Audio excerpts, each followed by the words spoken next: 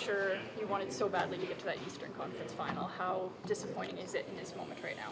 Yeah, absolutely. I mean, you never want to lose out, and I mean, we pushed to Game 7, and unfortunately, we couldn't pull through tonight. I mean, we have an awesome team, and we've accomplished a lot this season. And yeah, obviously, to lose out is obviously a big disappointment. But I mean, we battled hard. You didn't seem to be getting very tight in on the offense. Your shots were really, far out. What made it so difficult to score tonight?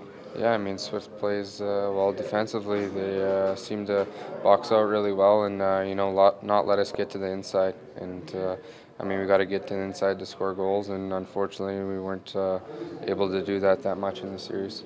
Jayden, it was 4 years building towards this. How disappointing is it to have it come up short now? Yeah, I mean, going into this season, we wanted to do better things. I mean, it was our last season, and we had a really good team, and we showed it throughout the year, finishing first, and putting 2 banners up. But I mean, to not pull through in the playoffs, obviously, doesn't feel good. And but I mean, the last 4 years have been unreal, and we put in a lot of work to get here. It sucks right now, but how proud are you of what you guys did accomplish this year? Yeah, I mean, we've accomplished a lot. I mean, over the years, I mean, we got better and better.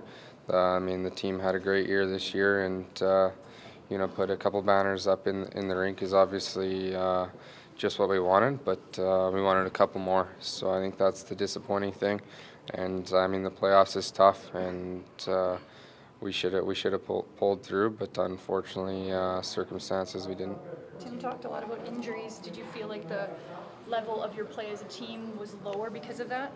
I mean, a lot of guys battled hard. Yeah, there's injured guys, but they pushed through it. Maybe it could have been different if they were healthy, but guys, went out and they gave it all they had with what they had in the tank. I mean, little bounces here and there just didn't go our way, and I think that's the biggest thing.